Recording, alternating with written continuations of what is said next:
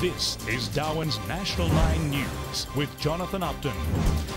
An 11-year-old girl taken by a crocodile after swimming in a restricted area. Our search has located a pair of board shorts worn by the young girl about 70 metres downstream of where she was reportedly taken. Her distraught mother comforted by friends as she arrives at the command post. Heavily armed police continue their search in croc-infested swamps.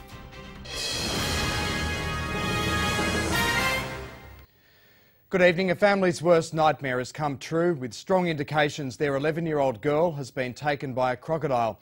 Charlene O'Sullivan's daughter Bryony went swimming with her sister and a group of friends at Lambles Lagoon late yesterday.